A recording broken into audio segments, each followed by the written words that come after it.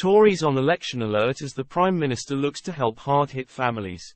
Rishi Sunak is putting the Tories on an election war footing as he orders his troops to prepare for tax cuts in the autumn.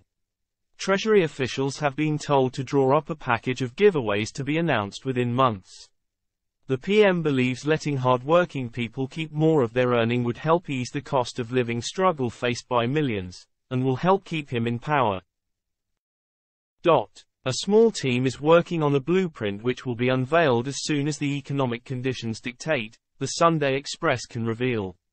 On Saturday night, a government source said, the Treasury is looking at what it can do in the autumn statement.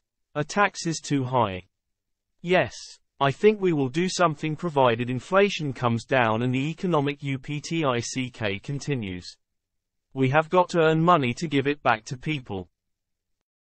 Easing the tax burden, currently the highest in 70 years, is seen as a vital vote winner for the Conservatives as a general election, which must take place in the next 18 months, looms ever closer for Mr. Sunak.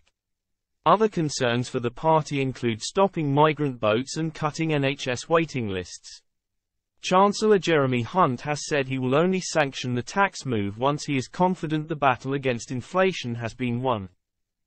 But there have been encouraging signs that Britain may soon turn a corner after latest figures showed inflation is currently 8.7%.